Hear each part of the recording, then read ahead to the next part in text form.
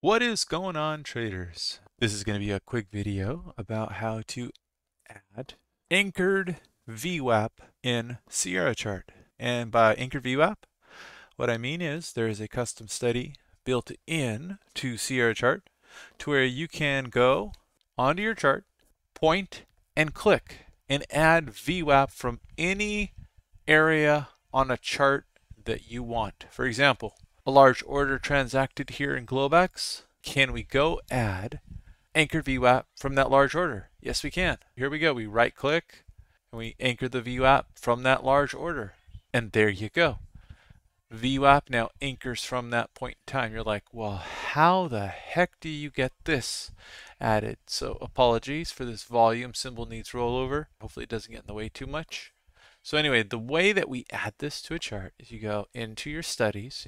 For most people, if you right click on the chart, the studies selection comes up by default. But if not, you just go into the top menu bar and click analysis and then studies. There's also the F6 shortcut. So let's go into studies. This screen will pop up here. Oh boy, let's see if we can get it to fit into the whole screen. That's pretty close. Okay.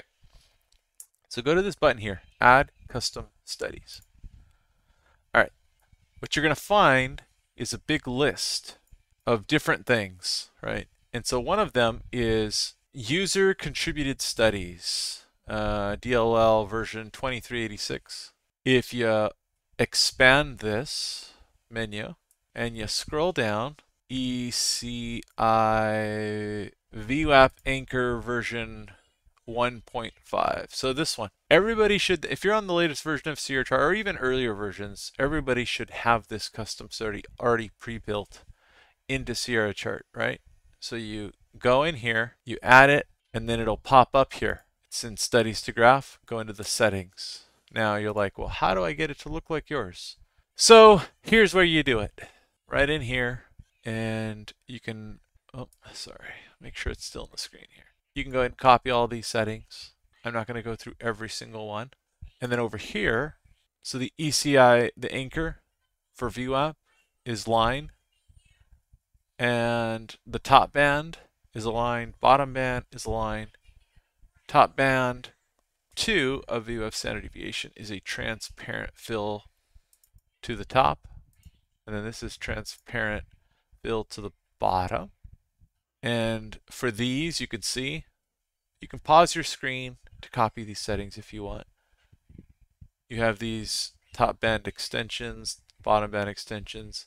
Again, transparent fill bottom.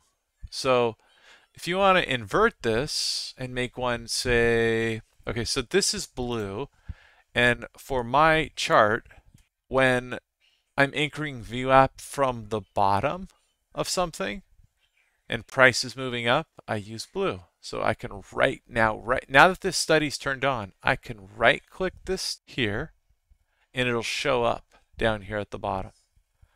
And so you keep track of it. It's anchor VWAP 18. You know that that one is the blue one. Okay, boom. It'll anchor the VWAP from down here. And it'll extend all the way out, but let's just anchor it right from here. There you go, right? So conversely, if you wanted to get one that was red, right, you would have to go in here for like the downside, right? Or you wanted multiple studies, you wanted them to be different colors, you just go in here, you'd click duplicate, and then for the study that popped up, right, you'd probably go into the settings for it and call it, you know, AVWAP for anchored VWAP or something like that. And then you call it a different color, AVWAP, I don't know, red, right? And then set all colors. You'd go in here and change it to say, you know, instead of this blue, you change it to red. So let's just do it real fast. Duplicate. All right, so now we have a duplicate here. And change this to red. Set all colors. You got to hit click yes. Oh, all right. Now it changes it all. Boom. That's nice. Okay. You see that? See how this sets it all to red? So now if you, let's say you want a green one because you want to have multiple VWAPs from various locations, you go in, click on this, and we can duplicate this one. All right, it's now duplicated. We can call this one, I don't know, green. We'll shorthand it here. Go in, change this to green. All right, go ahead and click apply.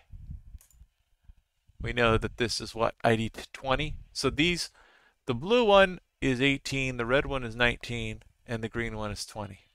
So you have to remember that when you right click. Okay, so we'll go from here, and the 20 will be this green one. Hey, now we have this green one, right? You see how cool that is?